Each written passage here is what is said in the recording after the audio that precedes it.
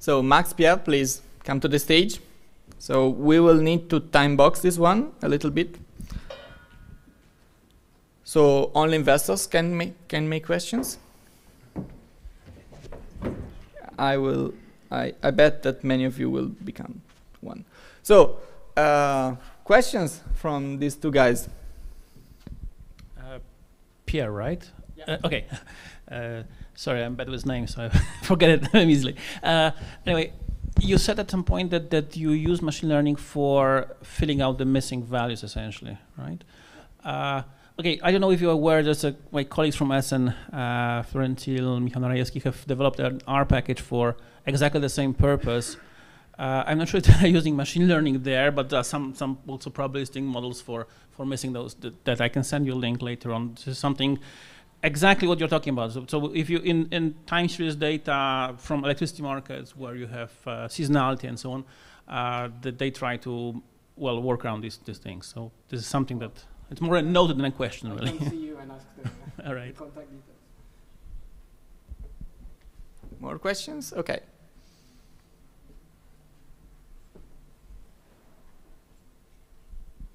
I have a question for Max. I think your research is very interesting. It's exactly what I do as well.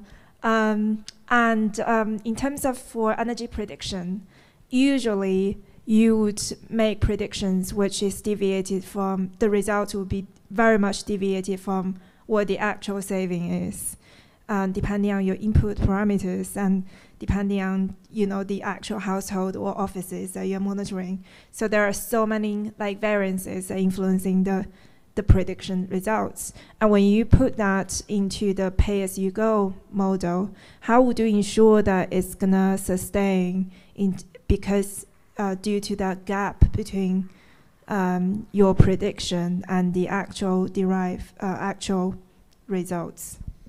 Yeah, so I think the main thing that helps us is that we're making prediction at the daily level, but in the end, the invoice is made at the season level. And the savings, they grow as n, and the errors as square root of n. So at some point, so when we aggregate all of this, actually the error gets pretty small. But it's true, if we make a 1% saving and we have 10% inaccuracy, then it's not the right model. Yeah, exactly. And I wonder, do you apply that to residential buildings, or do you apply that to all kinds of buildings? All kinds, but currently we have mainly residential and some commercial. For some very specific use case, and I would say maybe for a commercial mall or something, that would not be really useful because we would need to have so many other features like affluence would be very, very important. But that could be integrated as well. We just don't have this data for now. Yeah, and I see that you're currently using the energy consumption, like smart metering kind of data, energy consumption data. Would you say that your work would also benefit from, because installation of smart meter require large scale installation essentially, and not every household to have that. But currently, we have a project looking at how satellite could look at global building energy efficiency by gaining pictures of usually it's city by city, where you can have a look at whole country. And would you think that that could be very useful as input for your project? Yes, but in our case, we need to control the local heating system, and this is actually much more challenging than getting the consumption data. So anywhere we have to be on site, have some pieces of equipment that talk to the different pieces of equipment of the heating system. So then adding a meters in that is not the most challenging thing we face. But then we could refine this assumption also with other this model with other data inputs. But actually, what we would be more interested to do is to refine the optimization algorithm with other inputs, because here we have to be much finer, right? It's not daily data that we look at. Yeah. Thank you. Okay, great. Thanks. Can you pass the mic behind you? Thank you. Hello. I also have a question to this energy efficiency and so on. So when you do this baseline forecasting. Were you impacted by these changes of COVID, people working at home, so then you have less people in the offices, more in the residential? No, not really, and this is because the climate is actually really the strongest feature of all. But this would be true for some offices. We didn't really see that, but it could be true actually. Yes, that especially this is the thing I was talking about. A mall that is closed for 3 months because of COVID. Of course, they will have very different heating patterns. But in our case, it was really the climate that was having the strongest impact, so we didn't see too much of that. Yeah. Okay. And it was not so much affected by COVID so far. Thank you.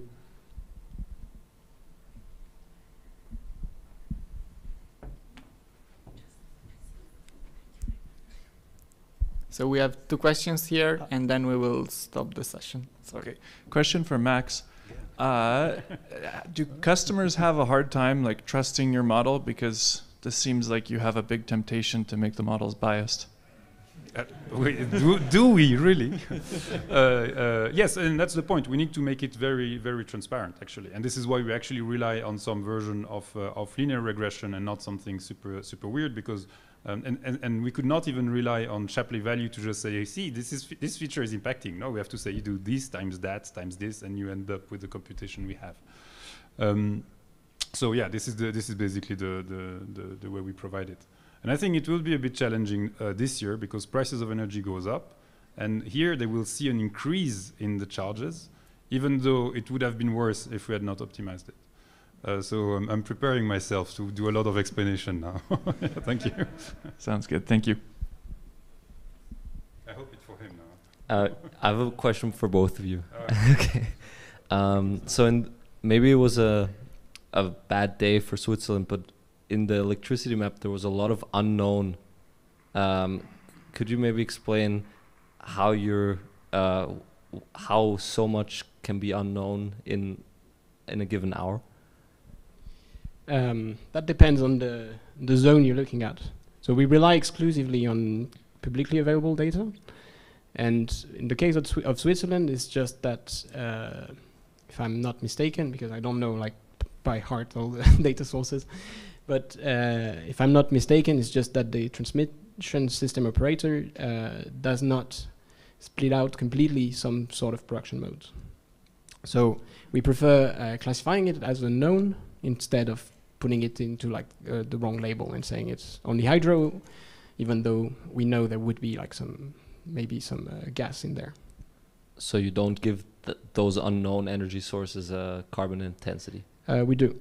You do? Okay. We do, and we have a default value, but in the case of Switzerland, it would not be the same, because we know like on an aggregate level over a year, we know that the composition of unknown would be maybe 60% hydro, 20% gas, and so on. So we can use the emission factors for all of these sources to make that emissions factor specific for the unknown in Switzerland. Thank you. And maybe a last question for Max.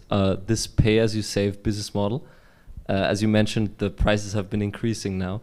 And maybe could you speak a little bit about the long-term trajectory of a pay-as-you-save business model, as in if the building owners are used to your optimization for a very long time, if they can still even trust that their energy demand would be as high as you predict? Yeah, I don't really know. I hope so. But honestly, so we signed 5 years contract with this model, and that's basically a way to do 2 things. First is to take a risk ourselves and to show that we are confident in what we do, and that actually gives a bit of confidence to the clients, and we don't expect them to do big investments with no returns.